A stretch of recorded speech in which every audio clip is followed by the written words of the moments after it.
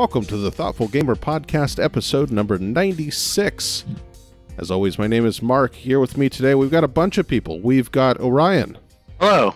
All the way from Florida. What's up? Oh yeah, in Florida. You're in a different state every time. We've got Lindsay. Yep. All the way from 20 minutes away from Marc. And we have Marc. Now there are two of us. Same spelling, too. You know, he left the door unlocked, so that's his mistake. Marc has been a longtime supporter of the Thoughtful Gamer. He's here to play some games, and I said, hey, we're podcasting too, so hop on in. Actually, if you're a regular listener to the podcast, you have definitely heard me reference Marc, as he often watches our live streams and comments. So now he's just doing that in person for an all-new experience. Would you say he's a landmark of the podcast? We're going to We're going to be going down my top 100 games of all time. It is that time again. I try to do this every 2 years. Initially, I was going to do it every year, but there wasn't as much movement on it as I wanted. And then I was like, well, let's just do it every 2 years. The problem was that the 2020 version was at the very end of 2020, and now it is the very beginning of 2022.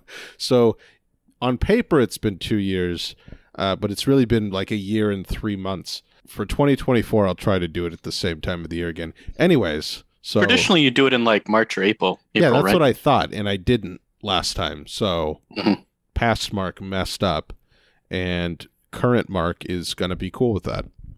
But yeah, it's an interesting list. There's not a lot of movement, there's a good amount of movement. There's not a lot of changes. I think I counted total 15 new games to the list total. And a good, equal number, by definition, an equal number have dropped off. But yeah, 15 all-new games, or rather 14 all-new games, and one game, only one, that was on a previous list, fell off the list last time, and is now back on the list. So that'll be fun. Yeah, it's interesting to see what the big movers were, and it was definitely influenced by the pandemic, because two-player games and light games are on the rise, and heavy games I haven't played in 4 years are falling. Also, I moved away, and we were probably the two main heavy game players, so That's I'm sure true. that was part of it. But a lot of Did you avoid them at all costs? Yeah, a lot of the heavy games Amber likes, but she doesn't play as much, and a lot of them you want more people involved. So certain heavy games like Imperial Struggle, Amber played with me, and I think I got her to play Space Corp once. There's been a couple others we're planning on playing, so she'll play with them. But the heavy games that require multiple people have not been played for sure.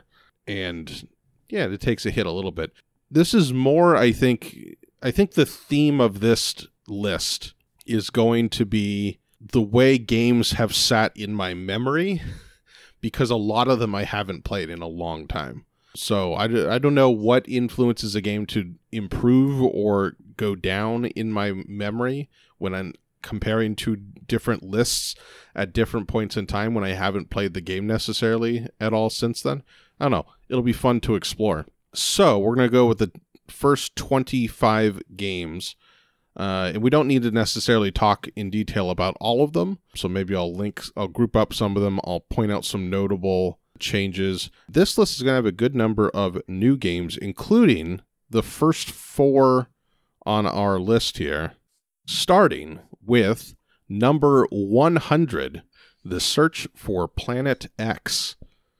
If Amber were here, she would probably be upset that it's not higher. I think it's like in her top 10 by now. Oh, wow. Yeah. So I just reviewed this one. It's a deduction game, and Amber and I spent like an entire weekend playing it, like 7 times in a row, because she's like, well, let's just play it again. Instead of playing these other games, we'll just play this one over and over again. So honestly, if we had played it like 5 or 6 times over that weekend, it might have even been higher, but I burned out of it. I really enjoyed it, and I want to play it again, but now you're already burned out, which is a little bit sad. But I'm not that burned I really enjoyed this game. I don't want to play it again with Amber 2 players again. I think adding more players to it will shake it up a bit. But the 2-player game, I don't know, I feel like I've kind of figured it out. I almost played this game, but then we didn't end up playing it, so I was sad.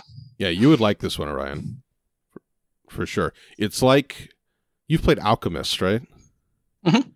Yeah, it's like Alchemist if you got rid of almost everything except the deduction stuff. So it's just guessing and figuring out the conclusions? Yes. Yeah, it's just really good as far as pure deduction. You still have to use an app to get the information. Each player gets a different set of information. You're watching each other, trying to figure out what they know and trying to make inferences based on that. So a really nice distillation of the alchemist's logic. Yeah. Okay. But instead of doing like a whole worker placement thing, you're just like asking specific questions. So you're trying to, you'll search like a range of the sky and it'll tell you how many of a given type of item are in that range to try to narrow down stuff. It's really neat. It's just like a more fun stats class, in my opinion. I had a blast in stats class. I don't know about you. Yeah. No, it's reminding me of a class I took, it was called combinatorics, and we just basically figured out like what is the likelihood of the next, like a poker hand that you could possibly get based on what you were dealt. So yeah, essentially that kind of thing. But when I took that class, it was called business statistics. Combinatorics sounds way more interesting. It's a way more fun name, in my opinion. Yeah. Next on the list, starting a string of games that we talked about recently from PAX Unplugged, which maybe is why they're grouped here. But number 99 is The Estates. Number 98 is Smartphone Inc. And number 97 is the game I just reviewed, QE. So yeah, we already talked about these, but I guess I should go into how I did this list. So I just, same as I've done the last couple of times, is that I have all the games I've rated, I've given scores to, and I use the Pub Meeple ranking engine, which if you haven't heard of it, you give it a list of items and then it'll set up head-to-head matchups one after the other until it formulates a ranking based on what you select on those head-to-head matchups. So what I do is I submit all of the games of a particular rating. So in this instance, all these games I gave an 8 to. So they were part of the 8 group, and then I did all the head-to-head matchups, and then it just gave me a list. So it's not me just sitting down and writing a list. I find this to be easier because I can just go by my gut feeling. So I found it bizarre that all of these like brand new games, given that method, ended up right next to each other. But yeah, The Estates and Smartphone Inc. I haven't played again since PAX. QE we got. Thank you, Orion, who sent it over to us. And we've played it once more, and it's still absolutely bonkers and fascinating. I thought you liked Estates just a hair more than the other ones, Marc. All of these are so close together. That's the thing, though. Like, I don't know if it ever paired up The Estates against QE, for instance, in that I don't know exactly the details of that ranking thing, or if it just deduced it through other pairings. But yeah, I mean, it demonstrates how, when I feel very similarly about the games, how I would specifically rank them is very variable day to day. For instance, I don't know if my best of 2019 or best of 2020 list orders have been maintained. I don't think they have been maintained on this top ranking, so it fluctuates. Honestly, from like 100 to like 40 I saw are all pretty close. Are those all 8s and 8.5? They're all 8s. There's some 8s that are definitely at the top of the 8s, and there's some 8s that are definitely towards the bottom. Some of these, once I play them more, may rise. But yeah, there's a big chunk. Don't give too much credence to the specific order that these went into. Anyways, I want to play all these games more. Anyways, yeah, these are all fun. Knowing you, I think The Estates is going to rise. That's a really nasty game. Yeah. I really didn't like that game. I'm not sure how I feel. I appreciated it, but boy, it was harsh. It is, yeah. It's one of those games, if I found a group that really liked playing it and I played it 4 or 5 times, it might rise up a lot. Yeah. Or I might start loathing it because it's so mean, but I tend to like mean games. Number 96 is the first coin game on the list. Definitely not the last. Liberty or Death, the American Insurrection. Probably the quirkiest of the coin games I've played. Pendragon was sort of weird, but we never actually played a full game of that. Pendragon has more systems going on. This one had Yeah, it added extra stuff because there's the whole like naval component and the variable entry times and stuff in addition to the normal asymmetry. So yeah, he had a lot of interesting stuff with one of the factions riding in at a later time. They would like influence resources from, it was the French, from afar, and at some point they enter the war. So I like that one. I don't know how good it is if you play it a lot and try to be competitive, but in terms of its ability to tell a story, I think it did pretty well. Decrypto is number 95, Codenames Quirky Cousin. I still enjoy it. I'm just like confused why it's not number 1. Do you like it more than Codenames? I like it more than Codenames. I think that could be because of Codenames Burnout, and Decrypto was a fresh take on Codenames because I still love Codenames. So I think maybe I'm looking at it. I'm not looking at them when I first learned them. I'm looking at it as an alternative that we've played less, but I think it's so fun. Mm-hmm. Yeah, that's fair. I think it's a little clunky. I do enjoy it quite a bit, but compared to Codenames, I think it's clunky. I've also been playing Codenames Duet with Amber. We've had a few sessions of that, and boy, do I get angry at Codenames Duet. Have you improved your skills with Amber? I know it's been rough out there. Wow. Well, here's the thing. Progress. Right? So we were playing Codenames Duet has the campaign thing where you start in the different cities, mode. Right? Yeah, super easy, and it changes the difficulty of how many guesses you get and how many like incorrect guesses you get. Mm-hmm. The problem is Amber and I are both very prideful about our abilities in this game, and so like the first mission, you can almost give 1 clues the entire way through. Almost. You have to give like 1.3 clues per turn to win. We are still going for like 3 and 4 clue words. And so we lost it a number of times through the assassin before we actually won it. And it took a little bit of like, okay, we can literally just give 1 clues all the way through here to win this. And then I think we might have won one other before we started going wild again. I think they should make every couple play this before they get married as like a tester to see if you have like positive communication, if you can make it through. Yeah, Amber and I would not pass that test. Doesn't change my opinion. I think it's an experience that every couple should have of like trying to figure out how each other thinks. Yeah, no, that's good. But anyways, Decrypto, it's weird. It's quirky. I like it though. I like a lot of word games, honestly. I found guessing in Decrypto to be miserable and giving clues to be a lot of fun. Yeah, I think it's better. I only played it like twice. That's true, yeah. Codenames is just kind of, I don't know what you get in Decrypto so far beyond what you get in Codenames without all the complication.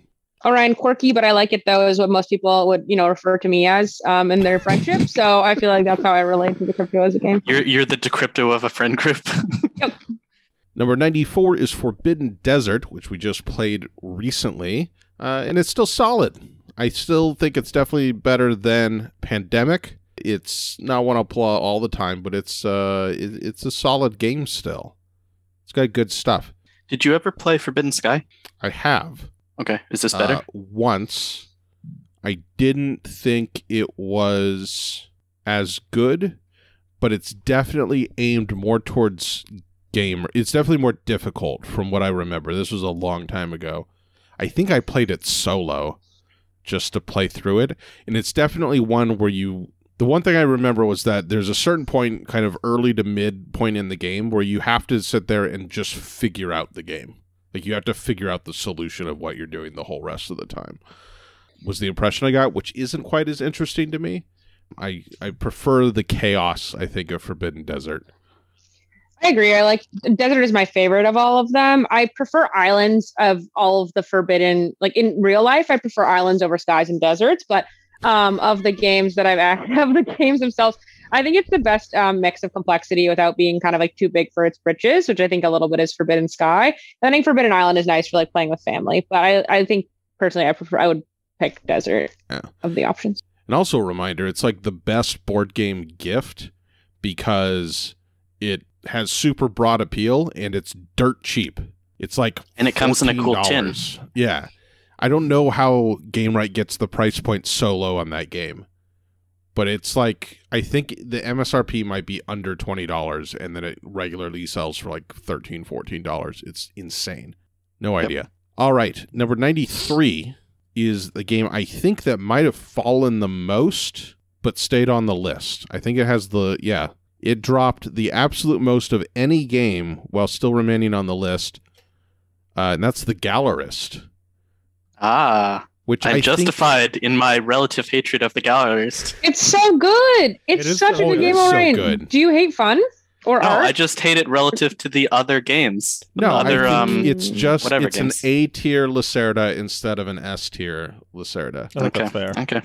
Yeah. I think it's a B tier Lacerda and everything else is an A or S tier. Did you play? But it's still like Orion. Yeah, I mean that one was not as good. Okay. But I only played it the once, so yeah. Sure. Yeah, I think I never played Mars though, so I can't compare it to that one. Or doesn't he have another new one? There's a new Kanban. Maybe not. Weather Machine is finished on Kickstarter, Anyways. but isn't out yet. No, there's nothing wrong with the Gallerist. It's good. I just don't like it as much as the other Lacerda games. Yeah, that's fair. No, I think I'm leaning a little bit more towards yours. I think it's definitely the most accessible of them, which is why I end up playing it more. Because if I'm going to introduce someone to a Lacerda game, that's the one I introduce them to. But I don't know if there's quite as much depth in the Gallerist as in the other ones. The other ones that I like. That will be higher. Definitely more in Lisboa. And I think Vinos does a lot. Vinos does a lot of the same things that the Gallerist does, but in a tighter, more intricate package, I think. Lisboa I would pick to play the Gallerist over Vinos, Lisboa personally. Feels bigger. The Gallerist and Vinos feel a little bit smaller. But I think Vinos has more going on. So I still love the Gallerist, which is why it's on the list, but it has fallen a good chunk. Is that just you haven't gotten it out in the last 3 years because group heavy gaming?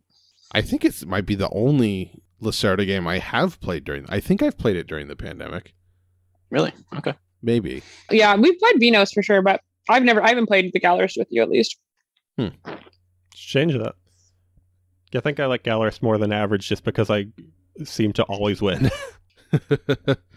That's true. I probably do better at the Gallerist.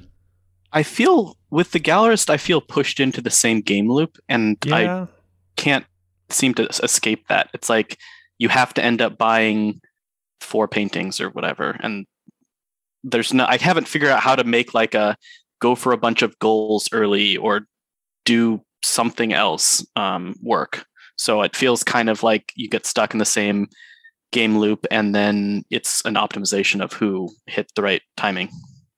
I don't know. Yeah, I think what makes the Gallerist interesting is the timing aspect and actually the worker placement. So like when you push people off, how you manipulate who can go where and in what order. That might be kind of where the depth is. But yeah, the core loop of the game is pretty straightforward. There are different variations you can do on that loop, and you can go for like, trying to lean on, invest in paintings for a long time and max out their value, or you can try to kind of turn around paintings real quick. But, you're pretty constrained within that spectrum. But to sell them, you have to have the contract, which is an extra like 2 actions to get it and then sell it, right? Mm-hmm. So it's hard to fit that in as much as you might like. Yeah. Or there's a lot of opportunity cost to fitting that in. Number 92 is a game I'm going to play in just a couple of weeks again, Macher, the game about German elections. It's quirky and fun. It is number 1 on Board Game Geek, literally the first entry.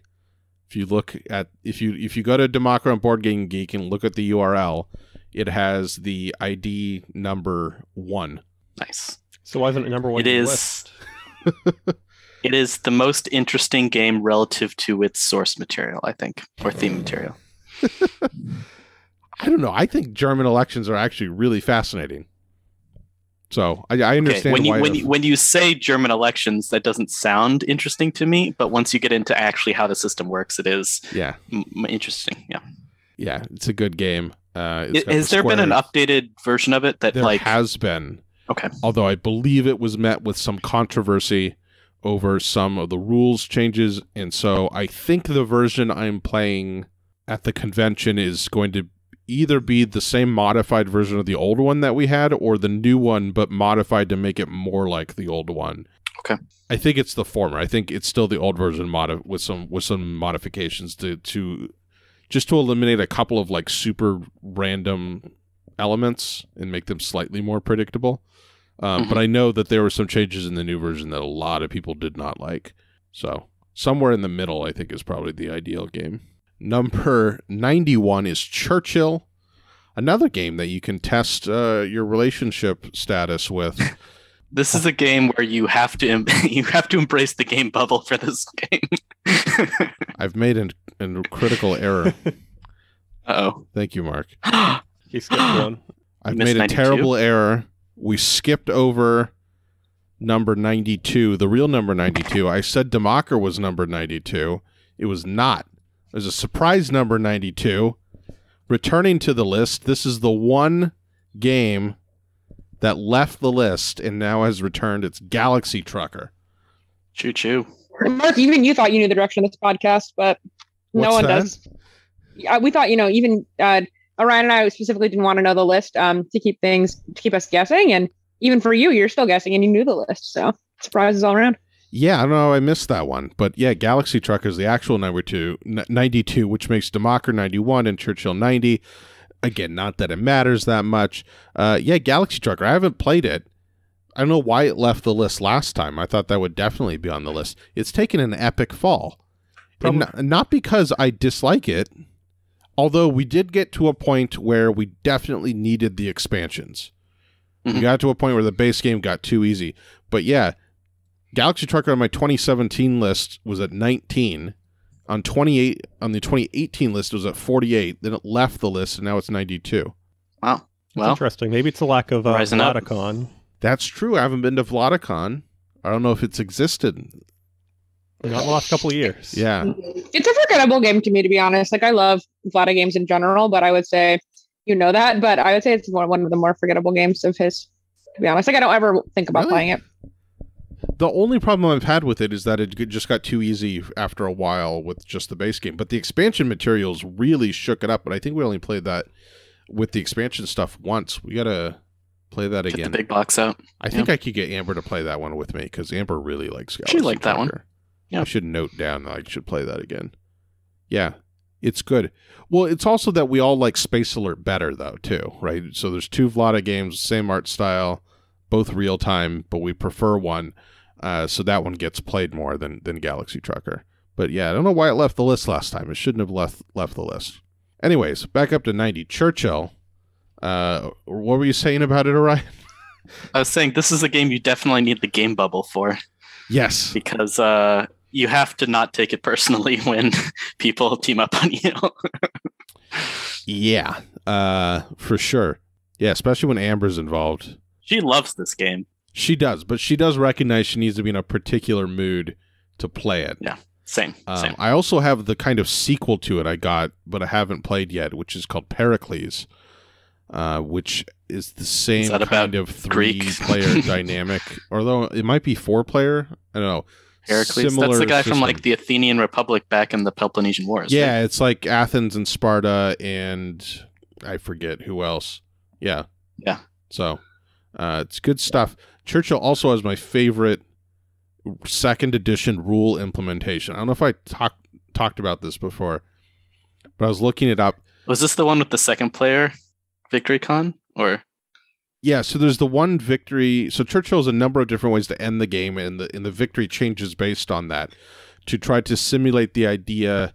It's pushing this idea that in World War II, the dynamic between United States, England, and the Soviets needed to be one of kind of balance between them. And so the idea that it's pushing is that they all want to win, but only by a little bit, so the other two don't gang up on you. It was about who comes out as the leader of the world post-war. It's basically at some point the outcome of the war versus Germany was decided, and it was who was going to be best positioned in the post-World War II world as kind of the leader of the world. And if one is too far ahead, the other two would gang up on them, and effectively you would lose the three-player dynamic. Yeah. So you can win by so much that that doesn't matter. That's hard to do. But so I have this thing with if it ends in a certain way, you were too far ahead. And so what would happen is that the person in first place would roll a die and they would lose that many points. And the person in last place would roll a die and they would gain that many points. People did not like this rule, which sure, if you're coming from Euro games, it doesn't make any sense. Based on the historical argument he's making, I think it makes sense. So anyways, people clamored for a rule change for this. And so the rule change was that in this situation, person in first place would lose 5 points and the person in last place would gain 5 points. So it was just locked in stone. But if you read the blog post where Marc Herman talks about this, he also has no clue why people were clamoring for this. And so he says, okay, so I'll roll a die. It's a 5. And that's why it's 5 points. Because he just rolled a die and it came up as 5. Which I thought there was something about if that changed the outcome, the second place person instead won. That could be. It was just the thing about like the die roll changing your point value at the end that people didn't like. Yeah. Which I'm still going to play it the original way. I have the first printing, I think. So my copy doesn't even have that rule in it. It doesn't have the 5. You roll the die. Number 89 is The Crew Mission Deep Sea, the new version of The Crew. I contemplated kind of combining the Crew versions, but I didn't because I think there's enough of a change in this one with the randomized missions that I'll count it as a separate game. We played through this online a bit, and I think it's interesting. I don't know how much I love the randomized mission thing instead of the missions that were actually pre-designed, but I mean, The Crew is a great game, so it makes the sequel makes the list on the strength of the cooperative trick-taking, which is still brilliant. I think I would put, in like rankings today, I would put the sequel higher than the original because I've played the original a lot, and I think the sequel is more interesting at this point. Yeah, maybe if I play it more. There's just the variety of missions. The variety of missions in the sequel is more interesting to me. Yeah, there's more variety in the sequel, but I was less confident that, like, we were running through it and like some of them were so easy, and then we got one particular combination that was weirdly difficult. Like the difficulty variance changes a lot more, I feel like. Whereas the original Crew, it felt pretty smooth in terms of difficulty ramping up as you progress throughout the missions. Which Mission Deep Sea, granted, does have a method of ramping up the difficulty. It's not purely random; it's semi-random. But within that, it felt a little bit zany. Yeah, I mean, this game in general is just one of my favorite trick-taking games for sure. I mean, if I was doing my own top 100, the top 10 and 20 would be like various party games and deception games as well as trick-taking games. So this would definitely be in that. Yeah. But yeah, love this game. Yeah, I think this might be the only trick-taking game that would make my top 50 or top 100. Yeah. I thought about Spades quite a bit. We play it a lot, and I do like it, but I don't know how good it is. So it didn't make the list. Yeah, I don't think like there's a lot of merit and it's not that complex. Like, there's not that much to it. The actual game that you're playing, there's a lot of strategy within it, but I agree that it took someone like significantly more effort to come up with a Crew than it did, Spades. Really, yeah, I would say. Spades is, I don't know, it fits into the style of game that you play while chatting. Yeah. Spades is a game you play with friends while you're hanging out. Yeah. Not a game that you would play at a convention. Yeah. Number 88 is Go. I gotta respect it. I'm the worst Go player on earth, but man, I respect it a whole lot. It's an incredible game. Every we've once talked in a while, about this before, but just the subtlety in every move is incredible. I'm too dumb for Go, so. Oh, I am too, but I still like it. It did drop quite a bit. It was 51 last year, but again, that's just I don't think my thoughts about Go have changed since then. It's just you and Matt especially were super into Go and were playing it a bunch like 2 or 3 years ago. Yeah, maybe that's it. It was just closer to when a little bit when I was playing, and I haven't returned to it necessarily. Yeah, I don't think I've returned to it in the pandemic, but maybe I will. Maybe I'll try it again. Maybe I'll be better at it. Number 87 is Let's Make a Bus Route, which I believe finally got an English printing, which good for it. Another game I need to play. Yeah, maybe I'll try to get a copy of it. I think someone finally printed it. Although I think they switched up the geography. The original game, I believe, is in Tokyo. It's set in like the Tokyo bus route, but they made it an American city or something. Which I don't know why you need to do that. Anyways, number 86 is Viticulture, which has tumbled. It tumbled last year. So Viticulture was one of the early games that I got and loved it. Still love it, but its flaws have revealed themselves to us. And I don't love it quite as much as before. It actually was number 25 on my first two lists, then dropped to 81, now 86. So, yeah, I think this grouping is kind of where it belongs. After playing the base game online on Board Game Arena, I now have a much fuller understanding of why the Tuscany version is better. Because... man, people who are good at Viticulture base game are really good, but they've kind of figured it out. Okay, my only problem with Tuscany, and it's really good, is that it takes a 1 hour game and makes it like a 2.5 hour game. That's true. It does add, it adds a lot. But, if you want to say it's a better game, I don't disagree. That's my biggest complaint against it. I also figured out we were playing a rule wrong this entire time. Oh, the thing with the Papa Meeple, right? The big meeple? the big guys. Grande. That you can't take you don't get the bonus when you use a Grande worker on a space, which honestly, I kind of prefer the way we were playing it. It makes the game even more brutal than it was in terms of blocking. So what happens when you play online is that turn order, like if you have the impetus on turn order, on your wake-up chart, you just select the first one pretty much always, because turn order becomes immensely important. And so I think that's the biggest thing the Tuscany thing fixes, is it adds more thought into the turn order. Because, when you don't get those bonus things on your Grande workers, it makes getting to a space first even more important. And turn order was already important in that game. Number 85 is Inish, which, man, I want to play again because it's fading from my memory. I considered bringing it today, but then it sounded like there'd only be 2 or 3 of us, and you really want the 4 players for that. Yeah. Because last list was number 44, now it's number 85. Yeah, I just got to play it again. Maybe I'll try to play it at the conventions coming up. If I remember, I'll bring it. That's one I want to get the expansion for, just because the only potential flaw with it is that the end game could take a long time if everyone's sort of munchkinning the leader and dragging them down, and having a forced, I think, 3-round end game might help that problem. Mm-hmm. Yeah. Is this that one where you like go in and fight and both people have to agree that there be peace and then or whatever? Yeah. Okay. Yeah, I don't think you like this. I remember I did not like this one. I remember being super salty about the way it ended the time we played. I don't even remember the situation. I think looking back, I could have won, but I missed something, or I could have stopped you from winning or something. I don't remember. Yeah. The cool thing, though, is that it's this drafting game where the card set is so limited that even into your first play, you start to understand all the cards available, and then the game becomes trying to figure out who has which cards, which is a really fascinating take on drafting, is that it gets that minute into just figuring out who has which cards.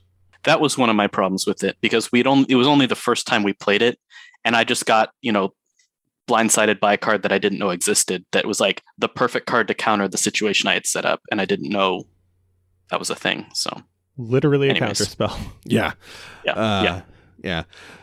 Now we got two in a row that are brand new. First, number 84 for Science, which I believe, no pun included, just named their best game of the year. Wow, really? It's good. That's for sure. Yeah, I believe they named it their top game of 2021. I don't think it'll be my top game of 2021, but maybe it will. We got to play it more. We got to hone in our difficulty. Yeah, I think our group did so well with it, we need to ramp up the difficulty more. Yeah, we got to ramp it up because, the way we were playing it was too simple. I actually got to play this way back at the last Granite Games Summit or 2 Granite Games Summits ago. I got to play a prototype version of this with Eric back when it had a different name of when it had its pre-pandemic name, which was Science or Die, but then they thought that was a little gruesome. So they changed the name. If you die in the game, you die in real life. Yeah. It's got this thing that a lot of games I like have, in which it's both, I mean, it's more complex. It's not really a party game. It's too complex to be a party game, but it has the humor of a party game with all of like the roles that you have to go do crazy things. So it's like this like gamers party game. Reminds me a lot of like Space Alert for that, and for being real time for that reason. This is when I could see rising for sure, once we hone in the difficulty and get it to where it's a good challenge for us, because it's really fun. 3, also new to the list, is Babylonia, newish Reiner Knizia game, which we played when we were visiting you in North Carolina, Orion, and I found it very, very intriguing. You didn't play with me, though. I don't remember this one. Yeah, you, me, and Amber. Babylonia? Babylonia is Describe this game. I don't remember. Kind of abstract-y, weird. You're placing tiles, and you're ultimately trying to make these big kind of network connections. Wow, I have no memory of that. Yeah. That's bizarre. It was really fun. It was intriguing, though. It was intriguing. I think this one's on the list more for, I think, the possibility of how good it could get. But I got to play it more. Amber didn't love it, so I haven't been able to play it again. But I really want to play it. I keep bringing it up to people, but then Amber's like, it was okay. And she scares them off. Number 82, my favorite of the escape room style games. It's called Son of Dr. Esker's Notebook. It's probably the most obscure game on my list. So it's called Son of Dr. Esker's Notebook because it's the sequel. The first one was very good also. I think the puzzles were just a little bit stronger in this version. I think you got to buy it from the guy directly. Seems like a really nice guy, and I highly recommend it. If you like the exit games, that style of gaming, none of the exit games have made my list. I haven't encountered any of them that have the puzzle level that this game does. Although the exit games, are a little bit more polished. But yeah, this is a really good puzzle escape room style game. It doesn't destroy the components, unlike the exit games, so you can pass it on to someone else, which is what I did. I think Bubba owns it now. Maybe he's given it now to someone else. But really, really strong puzzles and an incredibly clever solution mechanism, because the whole game is a big deck of cards. And the solution mechanism is you pull out the numbered cards that you think are associated with the number you're trying to figure out. And if they literally paint a coherent picture, then that's the solution. But it's brilliant because just on their own, all these random solution cards just look like nonsense. But they only make sense when combined. It's really, really cool. Can confirm Bubba still has that. Wait, did you just confirm that with him? No, I saw it. You were at his house. Yeah. Number 81, another GameRight game. I think this is probably my highest GameRight game on the list. Sushi Go Party. It's a solid drafting game. We played it recently, and it's still really, really good. It's still solid. Don't bother with regular Sushi Go. Just get the party edition. Yeah, there's no reason. Because let's be real. Anytime you have sushi, it's a party. And this goes above the crew in Viticulture. That's so interesting to me. I do love. It goes sushi, above the crew Mission Deep Sea. Oh, okay. Saying that an ancient game of strategy spoiler is worse than a game about drafting sushi. I will say have kind of more fun when I'm playing Sushi Go. Right? Like, Go makes me semi-miserable because of how much of a brain block it is. But I do recognize that it's a stunningly beautiful game. Mm-hmm. So I have to reckon with that every time I do this list. Go is like, when I'm doing the matchups, the pairings, Go is the worst one to show up because I'm like, I got to compare another game to Go again, and I don't know what to do. Yeah, Go is amazing. It's not necessarily the most fun, though. Yeah, it's like chess. Like, I have a lot of respect for chess, but it's not making my list because I enjoy watching chess. I enjoy watching, high-level chess. It's like watching magicians work, like do actual magic. I enjoy grandmasters explaining other grandmasters playing chess more than I enjoy playing myself. Yeah, there's that YouTube channel where the guy just analyzes a different chess game every day. Have you seen that? There's a bunch of those. Yeah, it's which like one? this. Which one? He's Eastern European of some. Okay. way, I mean, at least his there's a accent. lot of really great Eastern European chess I don't know if players. he's Russian or in a different country. Yeah. Just based on his accent. I don't remember his name. Anyways, he has a really good YouTube channel where he analyzes chess games, and I think he releases one a day. Okay. Number 80, Star Wars Armada. Still my favorite of the Star Wars minis-based games. Although I haven't played the actual minis game. What was that one called? The pure minis game? Imperial Assault? No. Or, Legion. Oh, yeah, that was a game that existed. Does that still exist? Or did that Don't just think so. fizzle out? Yeah, I don't think I've seen... Is that the one with the giant dice? Or no, that was Destiny or something? It's too many Star Wars games. Yeah, no, the Destiny had the big dice. That was the card dice game. Legion was like a Warhammer-style minis game. Oh, okay. Like where you paint them and everything. Armada's kind of in the middle, but yeah, it does ships really well. It does big ships. I mean, it could easily Plastic be... spaceships. It could easily be a game ported over favorite to like naval combat, which is what you want with a sci-fi large ships game. I mean, that's kind of how they're always filmed in the principles and the language of big ship battles. It's my favorite plastic spaceships on a table grid game. And it looks really cool. Mostly you play Armada for how cool it looks. It does look really cool. It's got some cool ships. It's just so expensive. Number 79 is Friday. I believe it's the highest solo game on my list. I would be shocked if there's one higher. Yeah, there's no way there's one higher. Yeah, it's my favorite solo game. I've been playing Nemo's War a little bit, and Nemo's War could get there. I'm not sure if it will, though. Friday is just compact. It does what it does really, really well. People don't talk about this game that much anymore. I think solo gaming has kind of drifted towards these like big games. Yeah, now there's a demand for every game to have a solo variant, so you've got all these Euros with often decent variants. There's David Zerkischi. Yeah. How do you say it? You know how to say his name? I've heard it like Turksy or something. Turksy? Like that, okay. I don't know. He does like the solo modes for like every Kickstarter I see. He's really good at it too. Yeah, I don't think I've played any of his solo modes, but yeah, he seems to has a lucrative business there. But yeah, Friday is just a little card game. It does deck building really, really well. It's from Freedom and Freeze. And yeah, it's my go-to solo game. I'll pull it out every once in a while. It's a good one. Good Man Friday. 78, the classic Carcassonne. Is this the third oldest game on the list? Probably.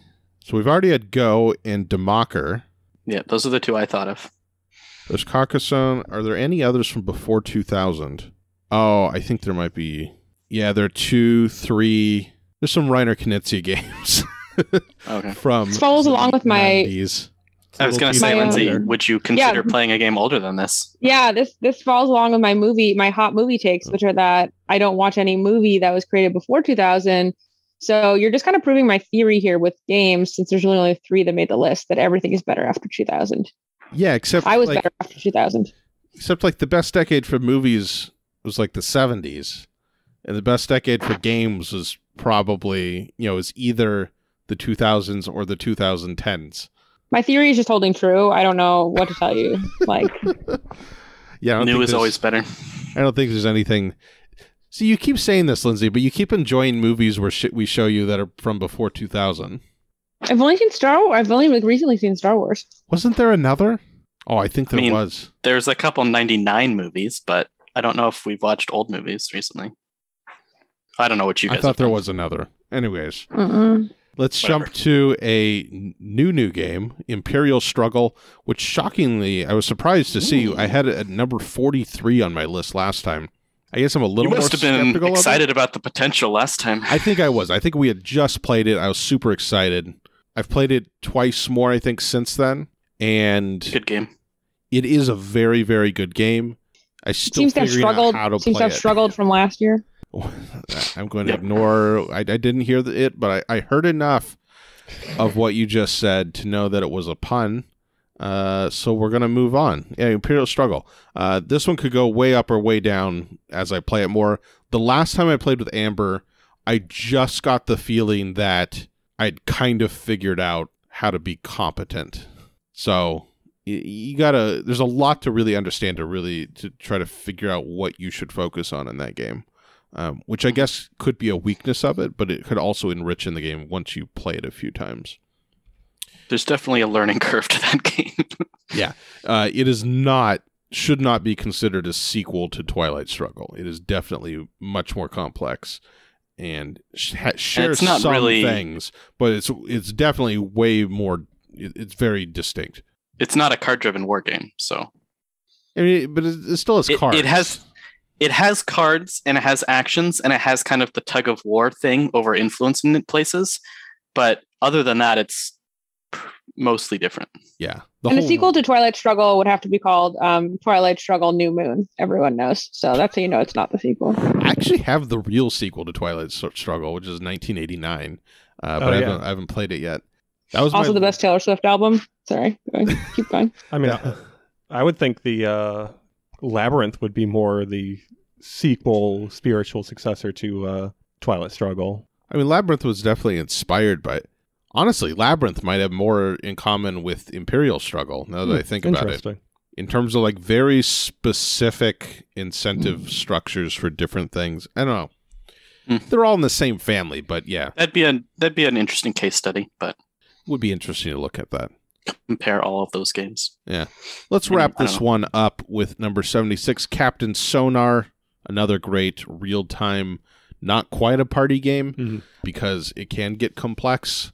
But yeah, Captain Sonar is always a good time. If you happen to have 5 or 7 friends with you, it works.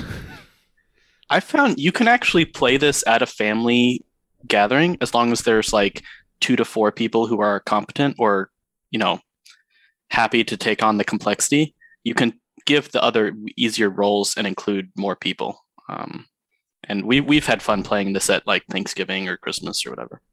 Yeah, that's true.